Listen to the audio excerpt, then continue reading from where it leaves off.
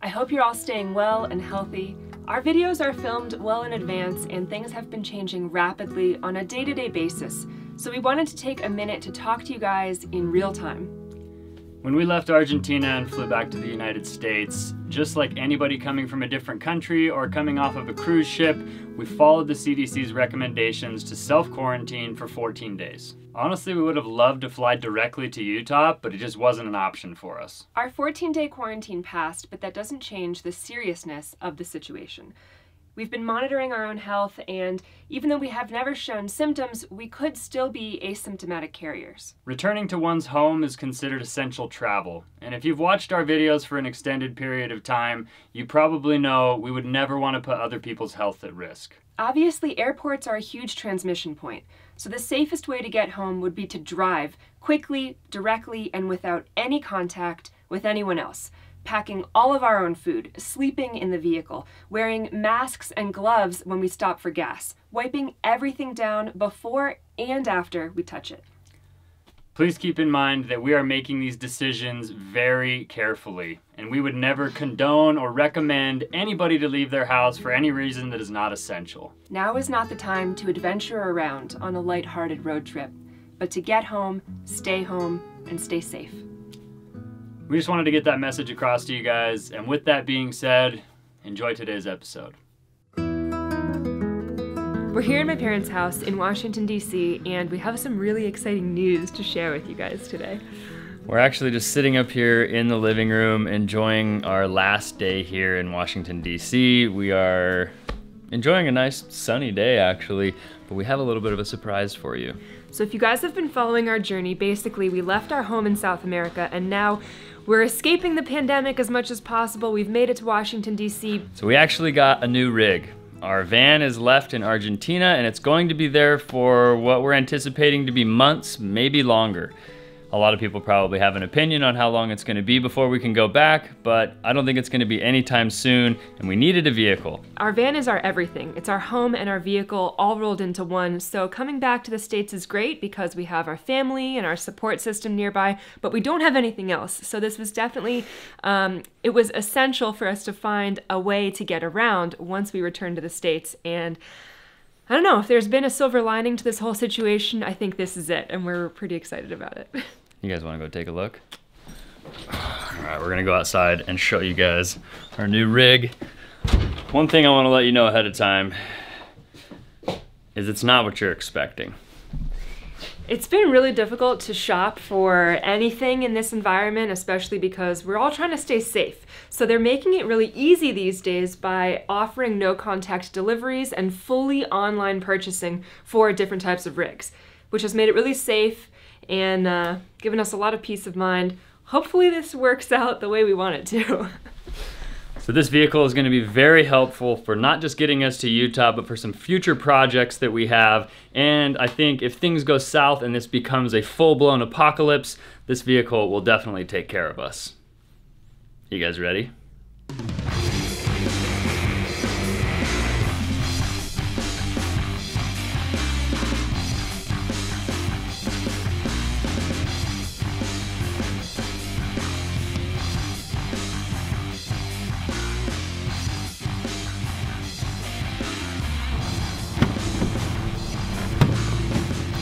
I know what you guys are thinking. It's a little bit different than what you were expecting, and you think we're crazy. I totally get it.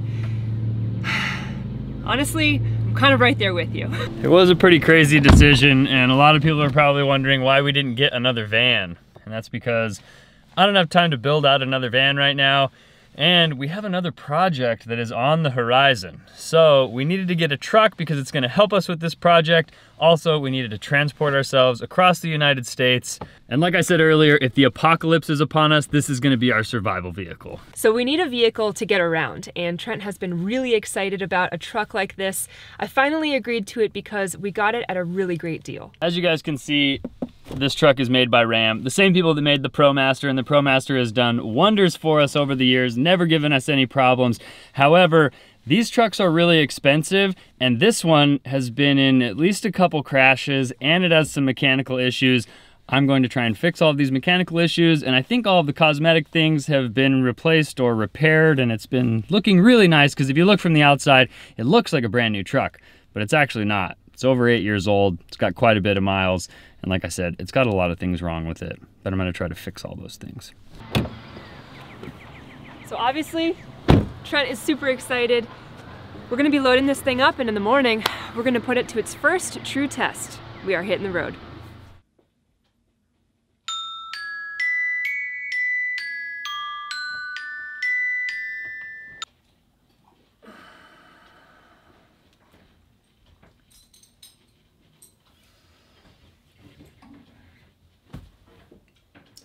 You ready to get up?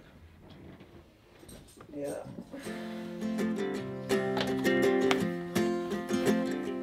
We got time on our side. We're in a state of hope. I need you on my fire. I want you to know that every time you're away, I long for you so much I can find my way. We got everything here, at least to stay alive. And the time that we share makes it all worthwhile. Got this place on our own. Do you feel that we got something strong? I saw you. We're gonna be driving all the way across the United States, which means we're gonna be going through a lot of different climates. We could run into snow, rain, hail, there could be a tornado in our future. We don't really know, so we're gonna cover everything up that goes in the bed with a tarp in case we run into any inclement weather. Just wanna think about.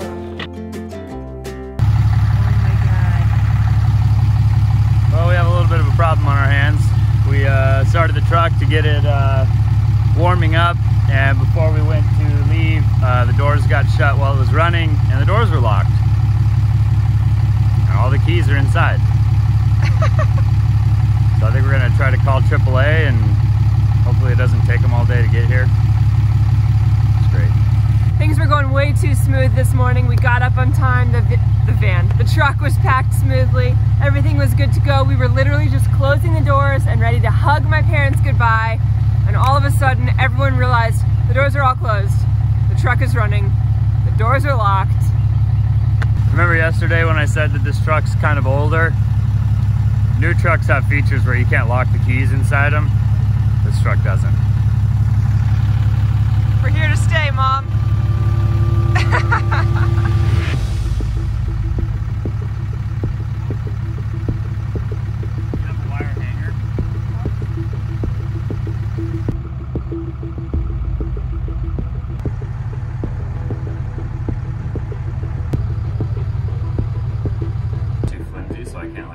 The unlock button because it does this. Right. So you need something that thin but strong, but flexible to get in. Yeah, it's a nightmare. So we called AAA. Hopefully they get here in the next, I don't know, hour. It's kind of a debate because we're in a weird situation with the world. Hopefully they're not super backed up with other things they have to do this morning. We do have about 15 or 16 hours of driving ahead of us, but luckily, some are safe. The dog is not in the car. There's no like kids in the car. So we're just gonna have some breakfast and wait for AAA. Literally everything is in the car except for Frank and me and Allie. If you or I were stuck in the car, this wouldn't be a problem. No, even if Frank was in the car, we could try to like call him over to like accidentally step on the unlock button. No such luck. Maybe this was a plan by my mom to make us stay a little bit longer.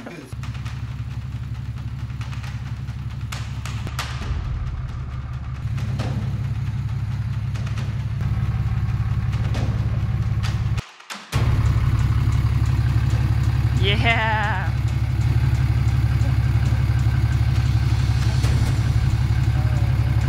Woo! Thank you so much. I wish you guys the best of luck. Thank you so much. Thank you. If you guys have any more problems, give us a call. Okay, stay safe. Thank you. Thank you You so guys too. much. Stay healthy. Thank you, you too. Well, thankfully, AAA showed up. They had the proper tools to get the door popped open for us, and now we're ready to go. But unfortunately, we made breakfast, so we're gonna go scarf this down before we get going. Thank you so much. Thank you for your help.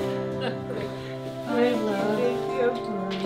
Thank you so much. Papa Bear. Take care of yourself. Have a safe trip out there. You guys take care of yourself too. Please take Let care us of know what's everybody. happening. It's time to actually hit the road now. Start the truck with us inside it, no doors locked. And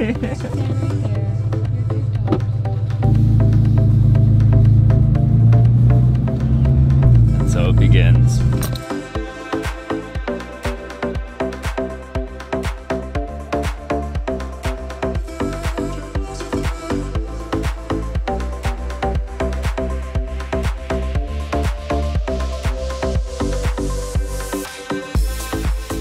Well, I do have to say it feels extremely luxurious to be able to just cruise on the highway at cruise control, go as fast as we want. The ride is nice. I'm really digging the new truck, I'll be honest. We're about 2 hours into our drive. We have about 30 hours left before we're gonna get to our final destination in Utah.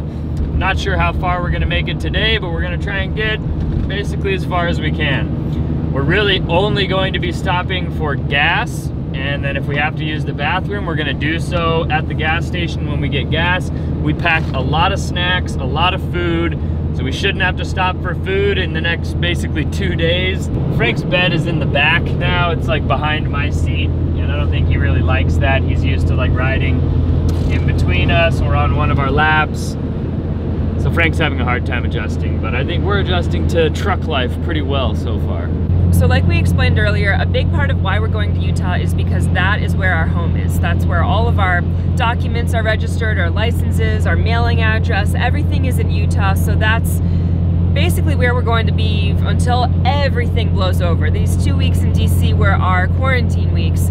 So we feel pretty good about how healthy we are. We haven't come into contact with anyone for 2 weeks. So even if we were asymptomatic carriers, we should be safe to travel, but we're still gonna take every precaution we can and not touch, talk, or get close to anybody, and keep everything super clean, just to be super safe. We're gonna show you guys our procedure at the gas station when we do have to fill up. I'm gonna make sure we are extremely safe, and if we do happen to be asymptomatic carriers, we're gonna clean everything we touch after we touch it, just so that we don't have to worry about passing anything on to anybody else. And for anybody that's concerned about us traveling across the country, literally, we are just going home from Argentina, but as soon as we entered the United States, we needed to self-quarantine for 14 days. Allie's parents' house was the closest and easiest place for us to do that, so we followed the CDC's recommendations. Now we're continuing traveling home.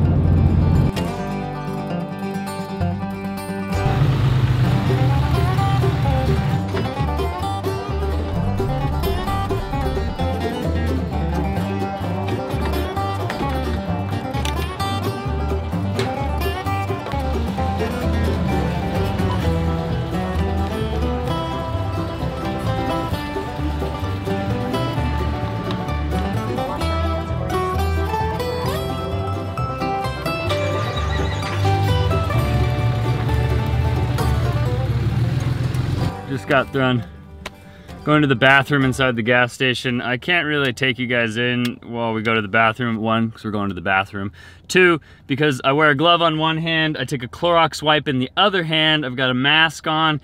Anything that we touch inside the gas station, I use the gloved hand. And then after I touch anything, I use the Clorox wipe to disinfect, wash our hands, disinfect the glove again after we touch anything on the way back to the truck. And then we get in the truck. The glove has been cleaned, it's gonna be reused, the mask will be reused as well. I think we only need to gas up maybe 3 times in order to make it to Utah. 1 down, 2 to go. We've readjusted a little bit. Frank is much happier up front, so he's riding at my feet. And I just realized what my hair looks like. I'm sorry guys, this is what happens when you wake up at 6 a.m. Give me that Jar Jar Binks.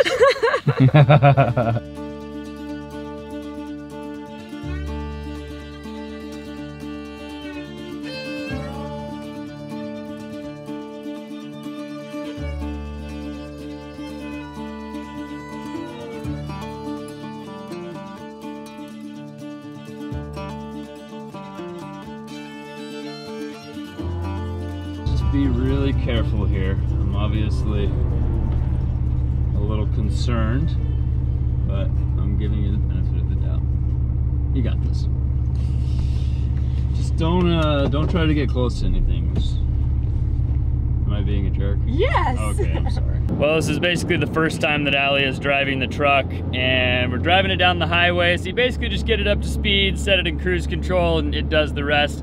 I have a lot of faith in Allie, but I just, maybe I'm a control freak, I don't know. I just like to drive, and in our vehicles, I just always like driving. I don't know.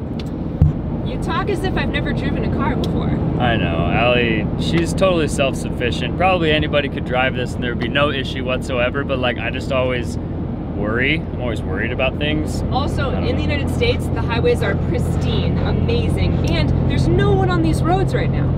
Yeah, it's unbelievable. That's actually the #1 thing that makes driving across the country in the United States so freaking easy. I really appreciate that part of the United States, and I've missed it. I like this. Yeah. I could get used to this. The reason we're switching is so that I can come over here and try to take a little bit of a nap so that I can continue on the rest of the drive. We have to drive 16 hours today and 16 hours tomorrow to make it there in 2 days. We've done 11 hours. No, 9 hours. We have 7 hours left. Allie's gonna do a couple hours and then I'm gonna take back over.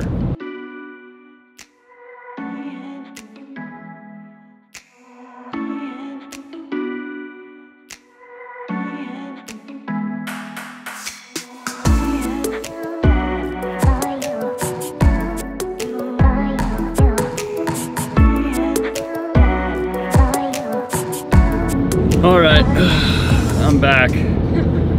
I spent probably a good 3 hours sleeping, kind of trying to sleep on the center console with a pillow. It worked okay, and I guess while I was asleep, I don't know if you guys can see how many bugs are on the windshield. We were attacked. We must have gone through the biggest swamp in all of Are we in Illinois now? We are in Illinois. We've made it to Illinois. We have a short passage through Illinois, and then we go to Missouri. Or as some people like to call it, misery.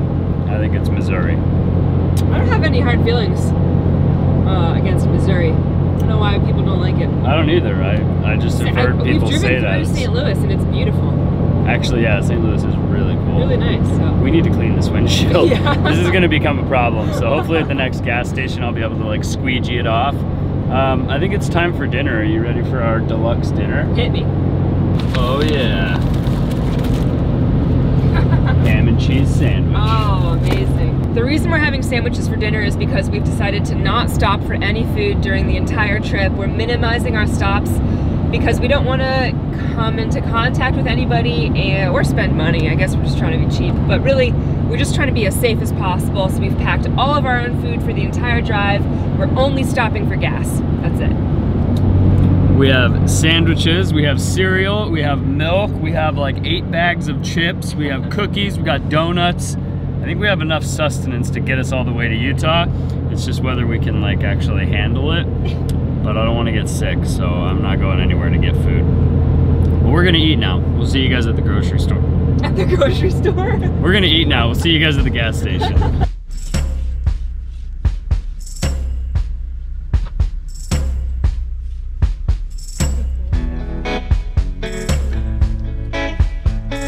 We had our dinner, I had a nap, we stopped, we are fueled up. You're sanitized? I'm sanitized, I'm as clean as a whistle. Go ahead and take those wipes. Beautiful. All We're right. about to get back on the road, baby.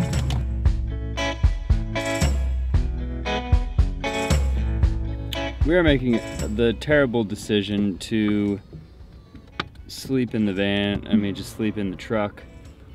We really don't want to go into a grocery store. I keep saying grocery store. Yeah, you do. So we're making the terrible decision of sleeping in the truck. We really don't want to go into a hotel because we don't know how these hotels have been cleaned, what they've been exposed to, who's been in there before us. And these seats, they lean back pretty far. We've each got a blanket and a pillow. And this is like 100 times better than any airplane I've ever tried to sleep on. So I'm just assuming that tonight is gonna be a smidgen better than airplane sleep. Also, we've been driving for almost 17 hours, so I can barely make sentences right now. Oh, look out. Lay down, Frank. Lay down. So I apologize if I sound like I'm stumbling with my words right now. Me and Frank and Allie are about to hit the sack. It's been a crazy day of driving and traveling, and I miss the van.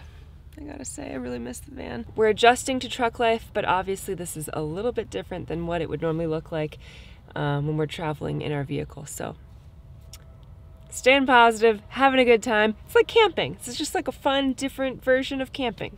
We're roughing it. We're just roughing it, yeah. So, we have another 15 or so hours of driving for tomorrow, but I think this is where we are going to let you guys go. Hopefully you guys enjoyed coming along on this adventure with us, basically traveling halfway across the United States in the middle of this pandemic, trying to get home to Utah.